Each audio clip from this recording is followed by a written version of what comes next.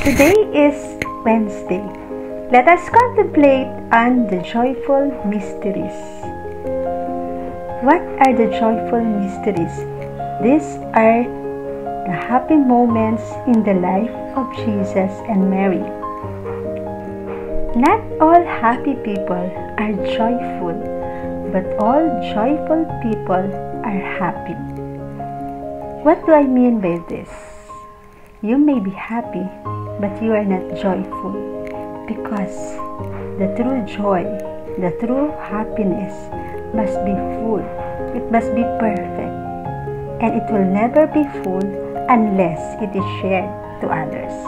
Just like what Jesus did in the joyful mysteries, the Annunciation, the angel Gabriel shared the happiness of the good news to Mary that she was chosen to be the mother of the Savior.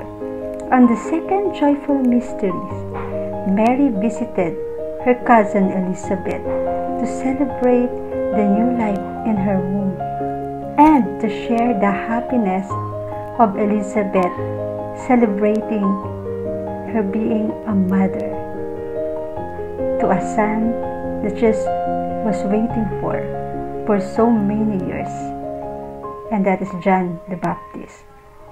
On the third joyful mystery, that happiness, that joy was shared by God by giving His only Son Jesus when He was born in Bethlehem. In the fourth joyful mysteries, Jesus was presented to the temple, and Simeon was able to see the salvation, and he told himself, I am ready to die, because he was happy, full of joy.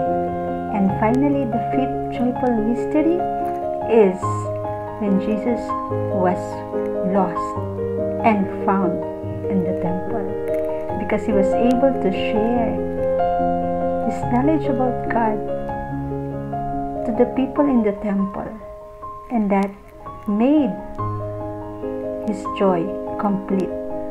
So, my dear friends, being joyful is more than happy, because you are sharing your life and you are celebrating it with others. So not all happy are joyful, but I believe that all joyful is happy, because the joy that is with them is shared, and that make them full of joy and complete. More of this and my reflections, acronym and prayer tomorrow, as I have my live streaming about my Holy Rosary acronym in the occasion of the celebration of the feast of Our Lady of the Holy Rosary.